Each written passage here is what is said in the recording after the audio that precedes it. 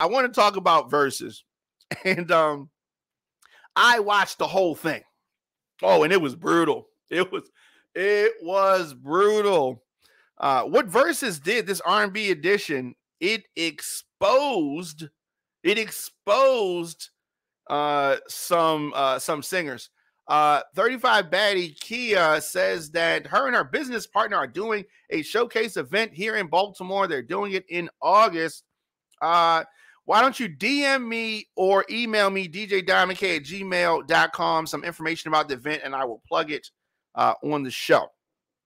And so, yeah, djdiamondk@gmail.com, or DM me or inbox me and give me some information on the event. Send me a flyer or send me some words, and I will. I got this.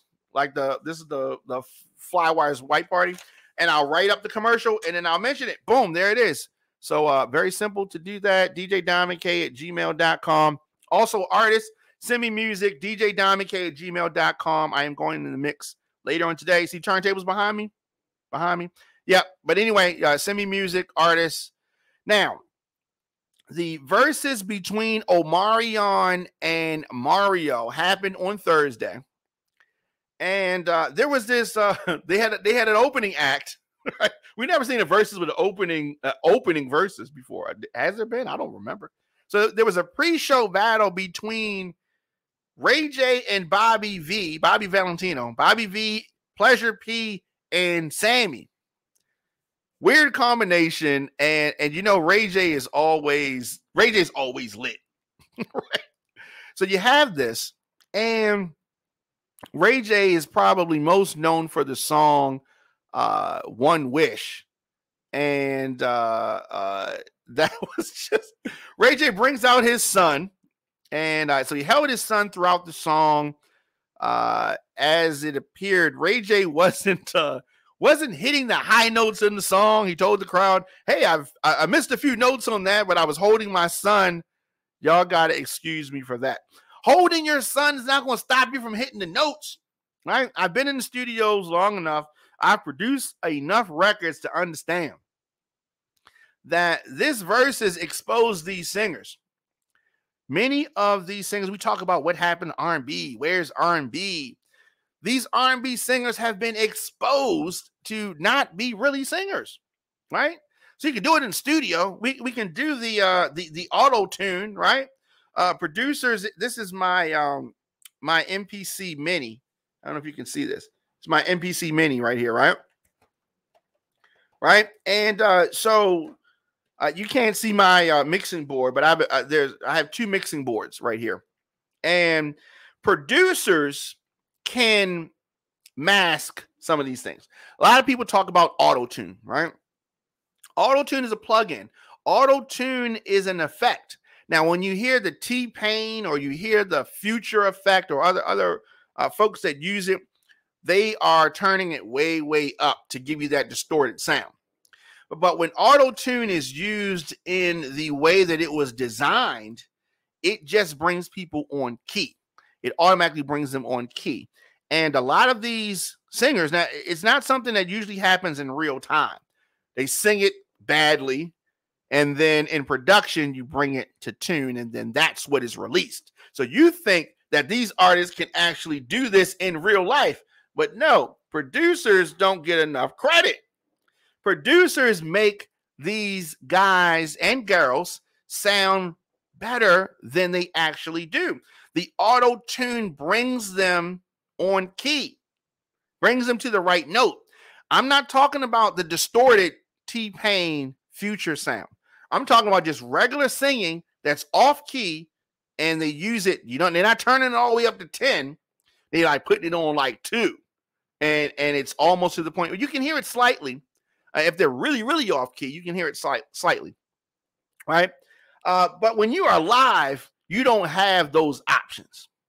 And these artists know, some of these artists that I'm watching them, right? And Mario was a savage. Mario was a savage. He's from Baltimore. That's how he rolls sometimes. Now, Omarion versus Mario. It was not even fair. Mario came off like a bully, right? Like Y'all got me in on the stage against Omarion. Mario, this is what you wanted, right? This is what you wanted.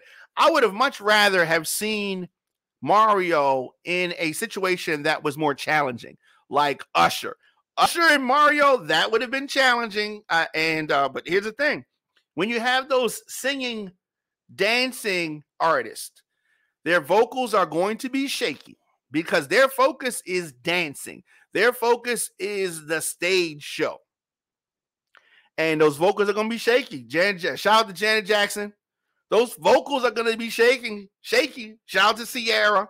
Those kind of artists, when they're moving around, is better. And then you say, well, they dancing around. So, you give them some leeway when they're dancing around.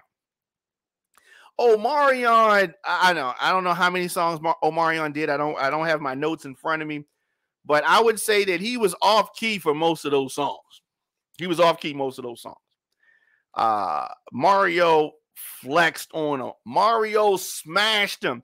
Mario was coming off like an R&B Jadakiss. I mean, because he's talking and he's singing, and he's providing background commentary. Oh, it was brutal. Mario, you ain't had to do him like that, fam. Now, let me say this. Mario came up on the talent show circuit here in Baltimore. Like many artists, like Drew Hill, like many artists, performing on the talent show circuit in Baltimore. Baltimore is a tough city to perform in, all right? I came up on the talent show circuit, and many other artists, Ruffins, Drew Hill, artists that are from Baltimore, that had to perform in the talent show circuit in Baltimore, where they show you no mercy. Your vocals have got to be good or they will boo you off the stage. I heard vocals from so-called mainstream artists like Omarion, like Sammy, right? Like Ray J, like Pleasure P. Pleasure P wasn't as bad as some of those other ones, right?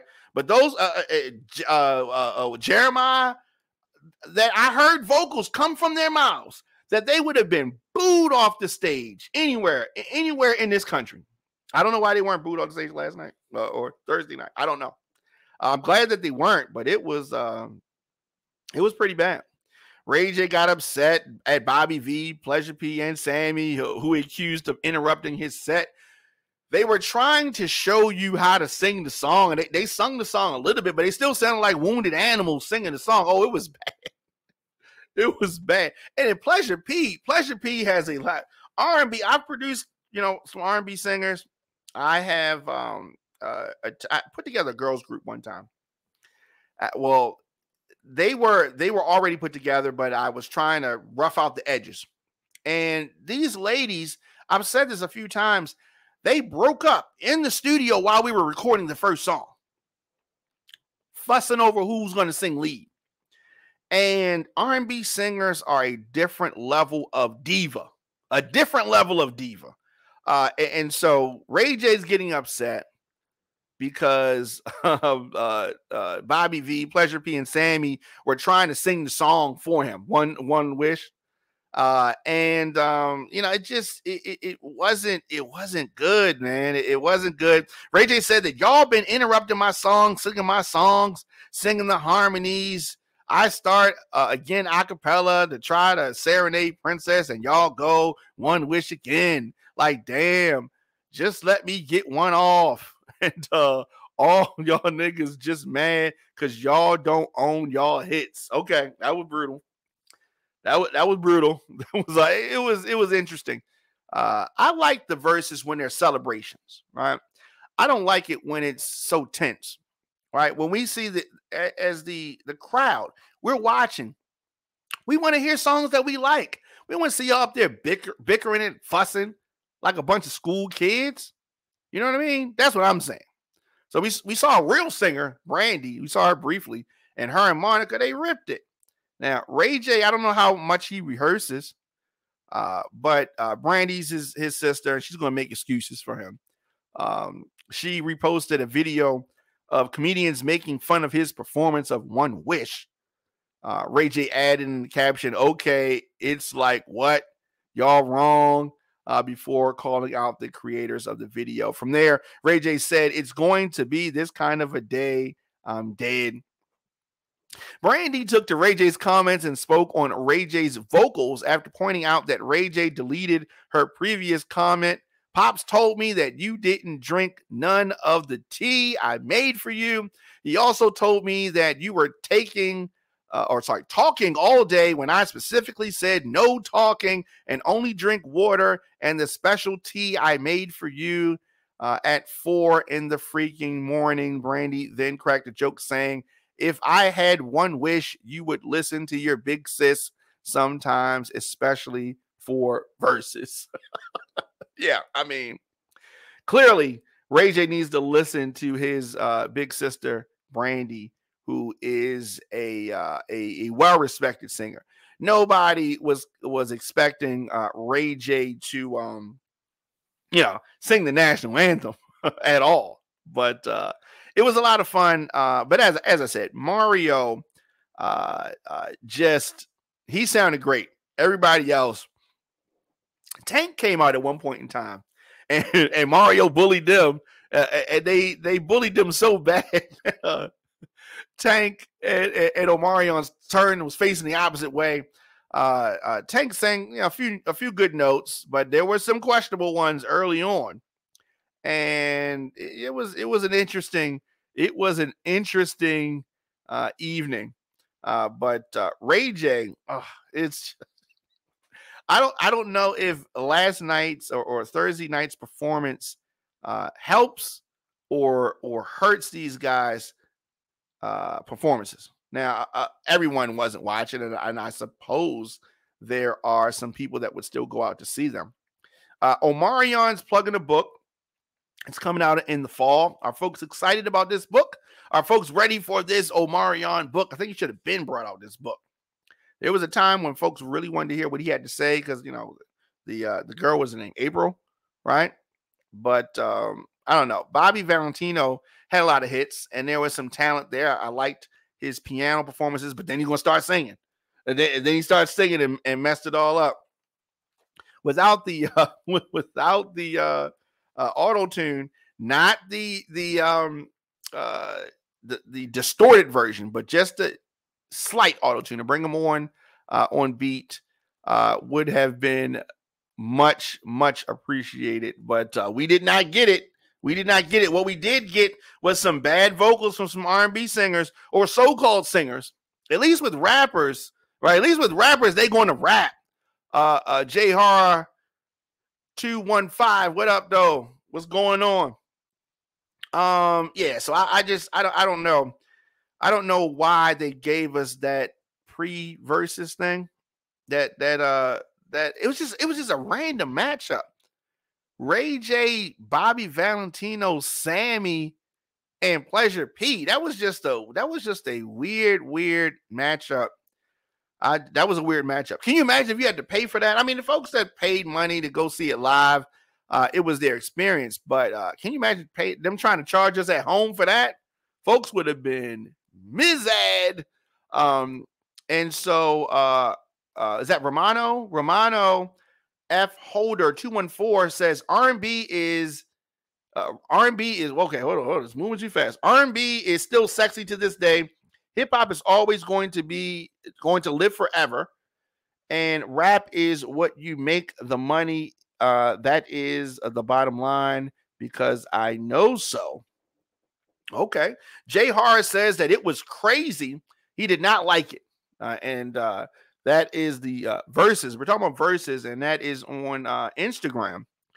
He also says, yeah, that was weird for real. And that was the bottom line. It was crazy. It was crazy. See, myself, I like when they are celebrations, right? I don't want to see R&B, I don't want to see R&B, I can sing better than you. You can't sing better than me. Your hits ain't this, your hits ain't that. I just want to let's just hear the song, right? And Jay Har says, nobody really want to see Ray J like that. Yeah, I don't know. Talking about Ray J songs, right? I mean, I definitely remember playing Sexy Can I in the club. I never played One Wish in the club before. Sexy Can I definitely. Wait a minute. I played that in the club. That got a lot of burn. Ray J had another song that he was featuring. I can't remember the name of it right now. It might have been with Daz Dillinger that I liked. It didn't get any play over here. It's like a West Coast kind of vibe. But as far as Ray J, I mean, it's just a lot of antics, a lot of stuff like that. But our folks coming out to see Ray J. We bumped into Ray J once in DC at a TV One event one time. Hey, he seemed cool, nice guy. Brandy was there as well. Jay Horror says on Instagram, Jay Horror 215 says he's basically good for 2 songs per album. 2 songs per album is pretty good. I mean, 2 songs per album is pretty good. What singers, like what male singers of this generation are there? I'll wait. I mean, that Chris Brown, I consider him to be of the previous generation. Who's the R&B singer of the moment right now? Trey Songz of a previous generation. Right? Who's the R&B singer now? There are no R&B groups like that. I ain't talking about, shout out to my guys, Ruffins. I ain't talking about them. They from a previous generation. Who's the millennial singer, right, of the moment? Are there any? Can they sing anymore? Maybe the millennial singers are now just rappers, right? The millennial singers are now just rappers. Daz Dillinger says that he is retiring from rap. Took to social media, says he's retiring from rapping. The legend has officially retired, with a portion of the photo saying, since 2022, not my problem anymore. Daz says that he is done rapping because it's over for me. It was nice when it was hot, but it's not fun no more. So I'm going to call it quits. This is my last post. The legendary producer and rapper has created many storied moments with his music, including the Dog Pound's New York, New York, his production on songs like Ambitions as a Rider, I Ain't Mad at You, and many more. I don't want him to retire. I really like Daz. You know what? I'm going to reach out to Daz. Daz, do not retire. Don't get frustrated by this stuff. Jay Horror says that they are not this generation. Right, I agree. Not just this generation. Who is it, though? Who's the R&B singer of this generation? Male singer. I think we got a couple females, right? Everything is singing mixed with rap now, he says. So are you saying that there's no R&B? I guess it's not. And that's why a lot of these guys get frustrated. Tank has had his moments where he kind of spazzes out on social media because he's frustrated. And what happens is that, behind the scenes, they're having issues with the label. They're having that kind of problem. And then they take it to social media and talk crazy. Sometimes I love social media, but I miss the days when we didn't know every little thing, right? Some of the mystique was good to have. Now, when somebody's angry, they just post some stuff, and then they got come back later. Oh, I was mad, or this or that, or But in the days prior to social media, they couldn't do all that.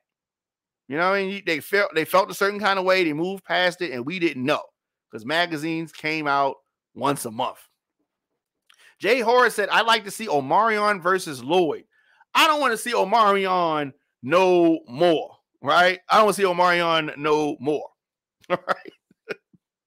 And Lloyd is Lloyd. I've seen Lloyd live, and Lloyd is not going to sound too much different than Bobby V.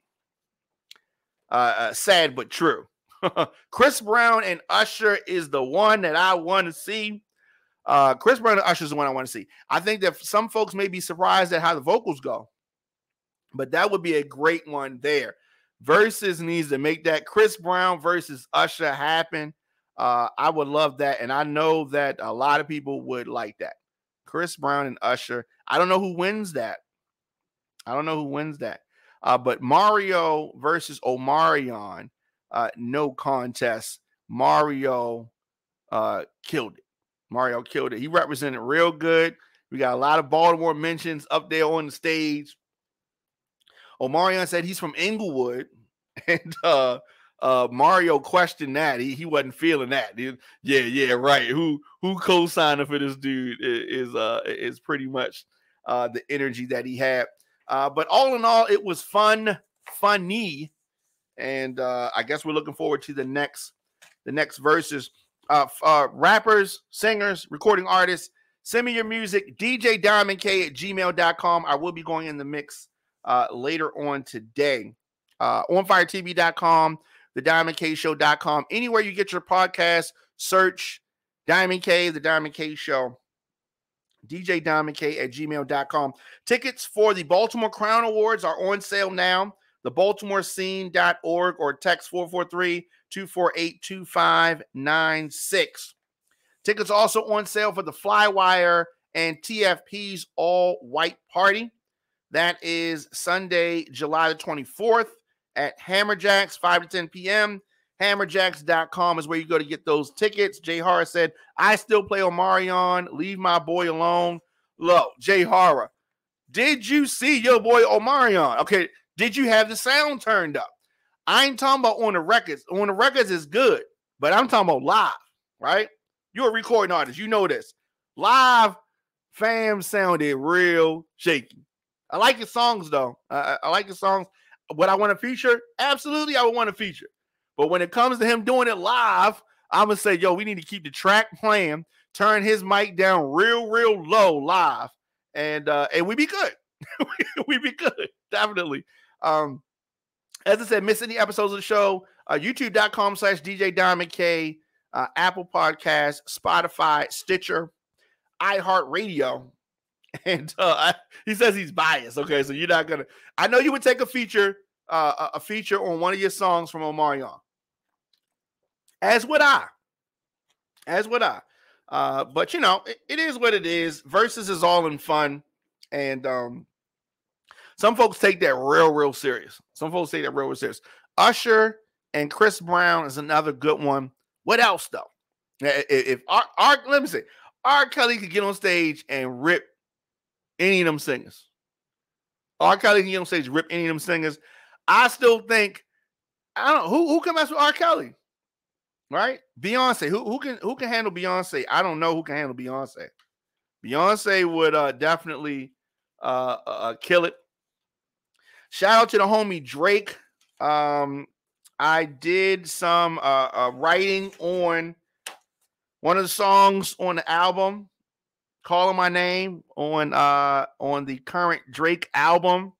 You can check me out on that song, and it's all good. Yeah, so shout out to him. I love the album. I love a recording artist. I love when when an artist takes chances. Jay Hara says Rihanna, so I guess she's saying Beyonce and Rihanna. Rihanna might have the best chance. That would be a good battle, Beyonce and Rihanna. That would be a good battle. Vocally, though, I mean, Beyonce, I don't know. Just that's a good one. That she's probably got the closest chance. I don't see her taking that battle, though. I don't see her taking that battle. But it would be a good one if it could happen. As I said, shout out to Drake. New album is out now. And definitely check out the whole thing, but check out the song Calling My Name, where you can hear me on there. And D Williams, you can see my credit. The credit is on there on the song. Shout out to him, shout out to his whole team, and all that good stuff. We're going to be back here on Monday, 6 p.m. A lot to talk about. The countdown to the primary in Maryland is on. If we're talking about straight vocals, Jay Hara says Jennifer Hudson. Jennifer Hudson and who? Right? No, I mean, Jennifer Hudson can sing her ass off. There's no doubt about that. Jennifer Hudson and who? We already saw Jennifer Hudson in Fantasia. I guess Fantasia won that. You're talking about American Idol. Yeah, so Queen of Wands says that Trump was a necessary evil.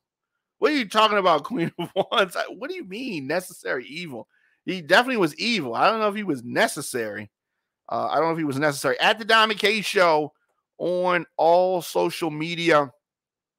If you have a event coming up, something you want me to plug, djdiamondk@gmail.com is how you get in touch with me. I'm looking at some of these comments about rape and incest and abortion. Amani says that rape, incest, and terminal pregnancies, you can 100% still get an abortion. All 50 states, no questions asked. What are you talking about right now? Okay, no, you can't. She is talking crazy.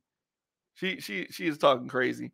Yeah, so there have been a lot of comments about this change in abortion, gun rights, and we're going to be talking about this for a while. We're going to talk about this for a while. So definitely, as for the primaries in Maryland, July the 19th, it is on. Search the Diamond K Show on YouTube. Subscribe to the page. That is all good business. You can also contact marketing at thediamondkshow.com. This has been real. This has been real fun. I will see you guys on Monday. On Fire TV is a streaming network for a generation on the move.